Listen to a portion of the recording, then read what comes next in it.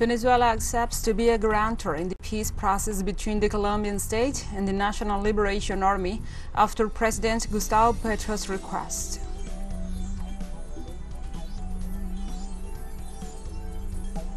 The President of the European Commission, Ursula von der Leyen, addressed the regional parliament in Strasbourg, northeastern France.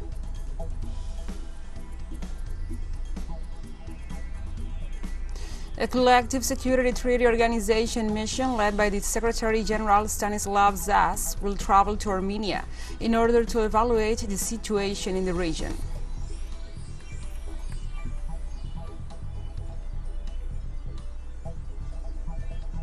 From the headquarters of TeleSUR English in Havana, Cuba, this is From the South. I'm your anchor, Gladys Quesada, and these are the news. On Tuesday, President of Venezuela, Nicolás Maduro Moros, accepted Colombia's proposal to be guarantor in the peace talks with the ELN. Yesterday, there came a letter from President Gustavo Petro of Colombia proposing that Venezuela accept the character of becoming guarantor of the negotiations and peace agreements of the Colombian government with the ELN, and I told President Gustavo Petro and Colombia that once again, as did Commander Chavez in his time to guarantee the peace agreements that were then signed and that I had to participate as guarantor, once again President Gustavo Petro and Colombia will say Venezuela accepts the character of guarantor of the negotiations and the peace agreements of Colombia with the ELN, and we will put our best will in the name of God Almighty Father and for the total peace of Colombia. President Nicolás Maduro likewise affirmed that peace in Colombia is peace for Venezuela and the entire region. And in this I carry the voice of all the people of Venezuela, of the 6,200,000 Colombians living in Venezuela.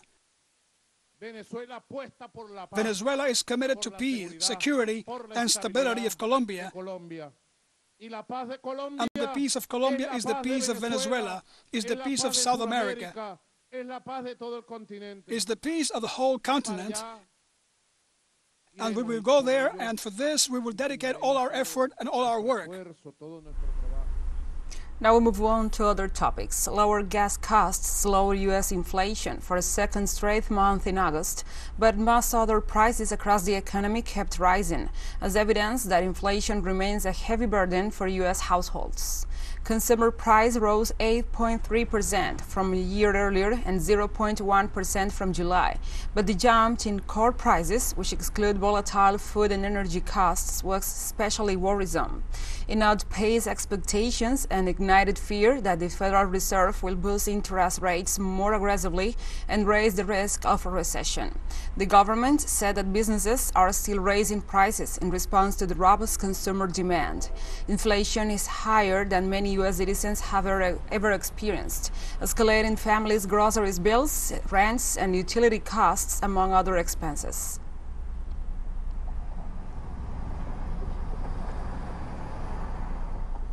Cuba's President Miguel Díaz-Canel said that the nation is ready to hold a popular referendum on the family code next September 25th. Through his Twitter account, the Cuban president invited citizens to participate in the polls and said that it will be a day of celebration for the nation. In addition, he said the new legislation was not made to design or assume a family construct tied to any one person's ethical or religious convictions. Provincial governors, headed by Díaz-Canel, discussed the preparations for the celebration of the popular referendum, in which voters will have to decide whether to approve the family code, a law considered of extraordinary importance for society's development.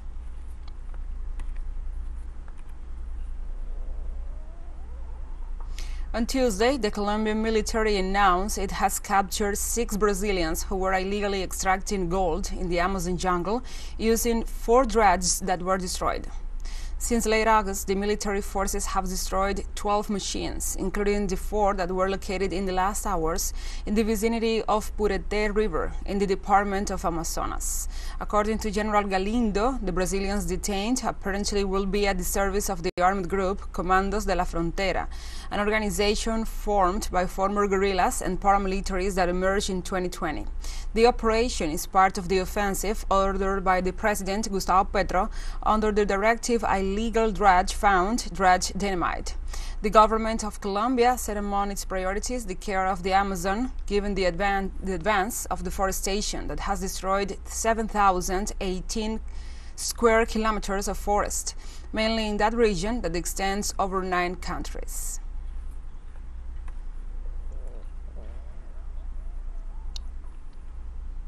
The Federal Court of La Plata in Argentina authorized the departure from the country of 12 crew members of the Venezuelan plane of the TeleSUR airline held at Ezeiza for the last 3 months. The ruling will define in 10 days the procedural situation of the Venezuelan and Iranian citizens who were part of the crew of the TeleSUR airplane and confirm the lifting of the prohibition to leave the country that benefit part of the original 19 crew members of the aircraft. The measure ordered Judge Federico Villena to expedite and conclude all the pending proceedings. The definition of the procedural situation and of the restrictions imposed on persons and things. The notification confirms the assigned scope of the prohibition to the other 7 crew members, whose defense said that the chamber will have to review some measures.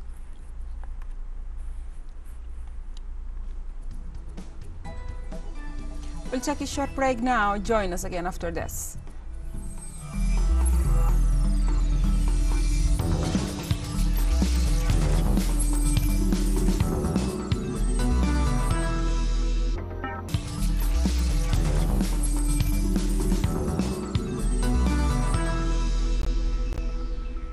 Welcome back to From the South. On Wednesday, the President of the European Commission, Ursula von der Leyen, addressed the regional parliament in Strasbourg, northeastern France. During her speech of the State of the Union and accompanied by the Ukrainian First Lady Olena Zelenska, she pledged more aid to Ukraine and assured that the European Union will not lift the sanctions against Russia and stressed the bloc have been up to the conflict in Ukraine. In her speech, von der Leyen failed to address the rise in food prices in European countries, a crucial issue at a time when the bloc sees the rise due to inflation. However, she addressed issues such as the lack of personnel in specific labor areas and assured that education is a priority. In the energy issue, she referred to the creation of reserves of some minerals such as lithium.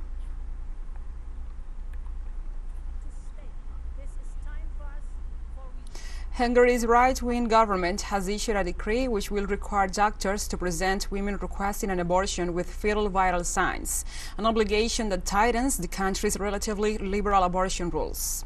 In a statement on Monday, the Interior Minister said that nearly 2/3 of Hungarians associate the beginning of a child's life with the first heartbeat, and that modern equipment can detect heartbeats early in pregnancy, which can provide more comprehensive information for pregnant women. Hungary's nationalist government, led by Prime Minister Viktor Orban, portrays itself as a champion of traditional family values and has offered significant tax breaks and subsidies for families that have multiple children in an effort to increase the country's declining fertility rate. Abortion have remained largely unchanged since it was legalized in 1953. The new decree enters into force on September 15th.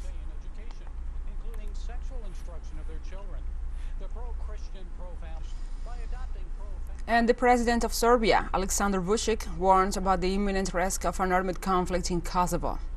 During a special session of the Serbian parliament, President Vučić pointed out an increased presence of Pristina's special police force in northern regions of Kosovo and Metohija. The president warned that the crisis is not created by the Serbian side and warns about the approaching danger in the region, so that his nation faces significant security changes and challenges. The special session in Belgrade is taking place amidst a climate of constant pressure from the West on the Serbian government to recognize the self-declared Republic of Kosovo.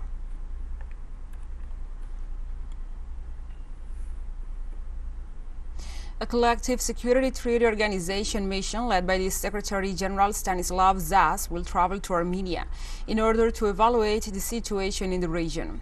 The decision was made at an extraordinary session of the Csto Collective Security Council on September 13th. Participants of the session discussed the aggravation of the situation in certain areas at the Armenia-Azerbaijan border and ways to provide assistance with resolving the situation.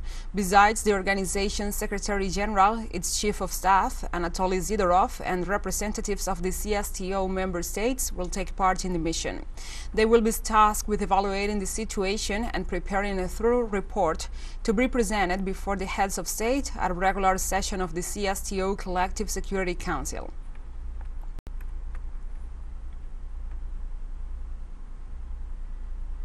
The 77th session of the United Nations General Assembly opened on Tuesday with a call to world leaders not to let differences prevent them from seeking solutions to the most urgent problems of the planet. Zaba Korosi, the president of the body, reflected on the uncertainties and geopolitical tensions. The issue of climate and future challenges also featured in his speech. In this regard, he pointed out that the water crisis could become the next major threat to humanity. For his part, the Secretary General of the UN, Antonio Guterres, regretted that there was no progress on the issues raised in the last assembly. In examining and overlooking the global context, he mentioned the conflicts like climate change and a broken global financial system. The United Nations was created out of the ashes of war and destruction with the intention of being a well of solutions, responding to humanity's most pressing challenges demands that we work together and that we reinvigorate inclusive, networked, and effective multilateralism and focus on that what unites us. It is our mission to come together when there are disagreements and to build bridges when there are deep divides. Addressing common challenges will require continued solidarity as we demonstrate the great promise and potential of this organization. The United Nations is the home of cooperation, and the General Assembly is the life within that home. And we have more news coming up after a final short break, so stay with us.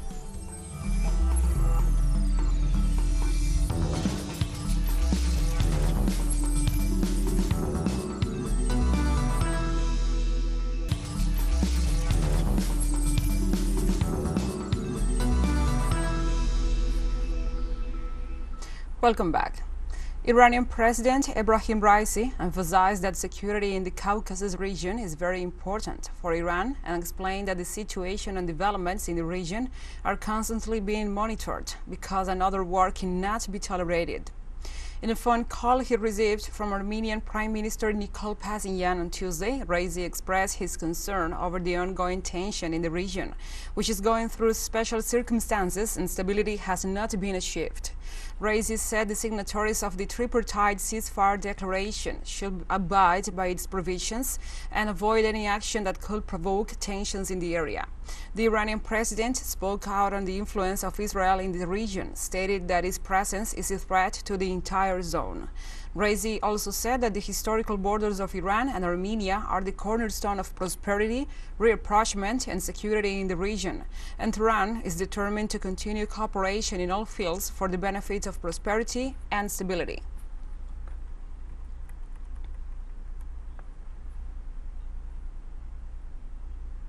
And the bodies of 5 people were recovered after a 4-story residential building collapsed in Jordan's capital on Tuesday. Authorities said, adding that 14 more were rescued, but others remain trapped. Security spokesperson Amer al-Starawi said civil defense forces were being supported by teams from the Regional Security Command and the Gendarmerie, adding that the efforts to save more were ongoing. Rescue workers could be seen digging through the collapsed rubble as emergency vehicles gathered outside the site of the accident. Prime Minister Bishar al-Kazawi inspected the damaged building along with the Ministries of Interior, Health and Information. Government spokesperson Faisal al-Shabul told reporters at the site that Kazawi had ordered the mayor of Amman and other officials to investigate the cause of the collapse.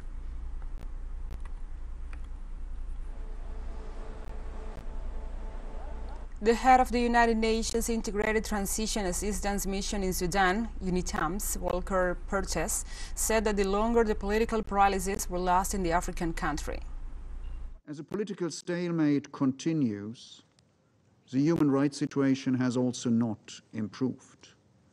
Since my last briefing here, 20 protesters were killed and at least 1,700 injured. I've more than once deemed it necessary to publicly condemn the excessive use of force by security forces, as well as their targeting of health facilities and medical staff. Syria affirmed that it will spare no effort to guarantee a dignified, safe and voluntary return of the displaced and refugees to their homes in the areas liberated from terrorism. A return that Damascus denounces Washington and its allies are making conditional on a political change that serves their interests in the Arab country. From Damascus, our correspondent Hisham Wanas with the story. El canciller de Siria, Faisal al-Mikdad, durante su reunión con el alto comisionado de la ONU. Syrian Foreign Minister Faisal al-Mikdad, during his meeting with the UN High Commissioner for Refugees, Filippo Grandi, reaffirmed Damascus' interest in the return of Syrians to their homes and expressed readiness to cooperate with the UN to achieve this goal, far from politicizing the issue. These statements are in line with the Syrian position announced at the International Conference on the Return of Syrian Refugees held in Damascus in 2020 and the subsequent 4 joint meetings of the Syrian-Russian ministerial bodies to facilitate this return.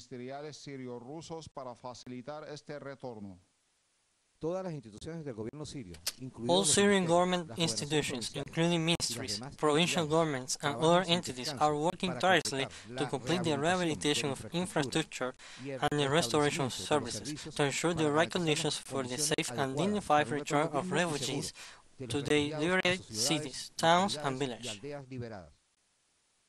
The 1.5 million Syrian refugees in Lebanon, like the Lebanese, are suffering from the repercussions of the unprecedented political, social, and economic crisis in the country of the Cedars. Despite the UN's rejection, the Lebanese authorities proposed a plan for the monthly return of 15,000 Syrians to the country, a plan that Beirut says Damascus welcomed and expressed its willingness to receive all those who wish to return, with a commitment to provide them with aid, services, housing, medical care, education, and more. Lebanon is pressing for a solution to the refugee problem, which it considers to be a major burden in the current circumstances of economic crisis. And for this reason, the UN High Commissioner for Refugee Affairs, Filippo Grandi, is currently visiting the region to discuss the issue, although I believe it is difficult to reach an agreement, since even Western countries are using this issue as a political pressure card.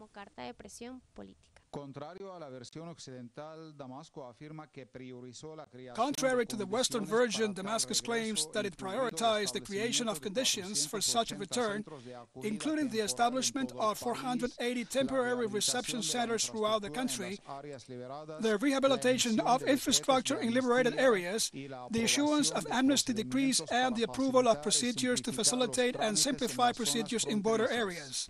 Actions which, despite the difficulties caused by the war and the blockade, have facilitated the return to their homes of more than 1 million refugees abroad and nearly 5 million of the 7 million internally displaced persons in the last 3 years. Hisham Wanas, TeleSUR, Damascus, Syria.